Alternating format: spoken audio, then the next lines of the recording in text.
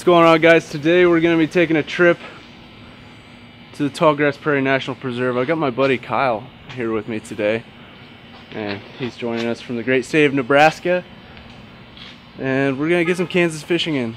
So this will be a lot of fun. We're going to go pick up some food and tackle and drive out to the Tallgrass Prairie.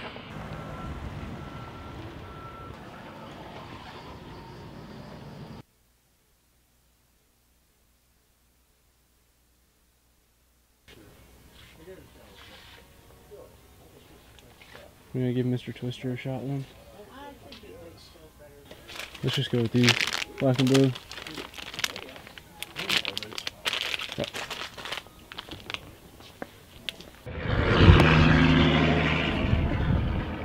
Do you mind? Alright, we just got out of Blue Stem, which is a little place here in town where basically anything you need, they got it. They got fishing, hunting stuff. Anyways, we picked up a couple lures, some water bottles, and we're gonna hit the road and go catch some fish. Okay, we made it, and it's really windy and there's a lot of car noise. I hope you can hear me, but we're at the Tallgrass Prairie National Preserve and we're gonna go catch. My lens cap just about killed that car.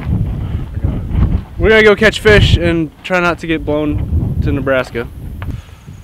Okay, we are at a pond and we're gonna fish it. It is so windy, my camera got knocked over, which, I mean, it got a little dirty, but that's about it. But we're gonna try throwing a worm and a jig and see what we can get. Hopefully the wind isn't too bad.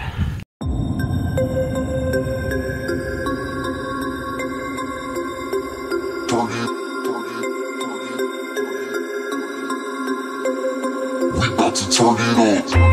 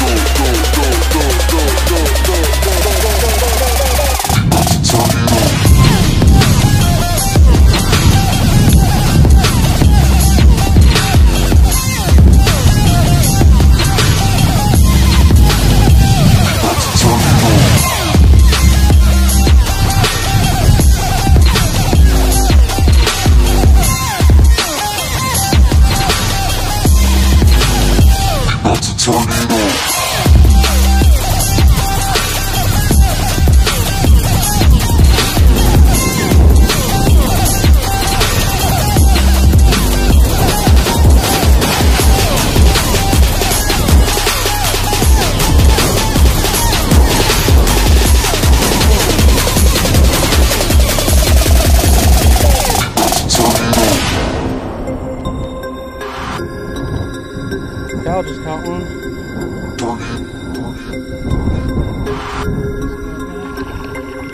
We about to turn it on.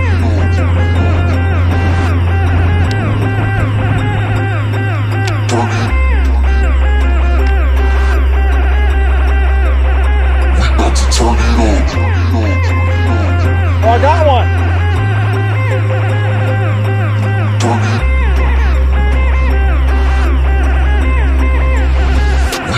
Turn it on.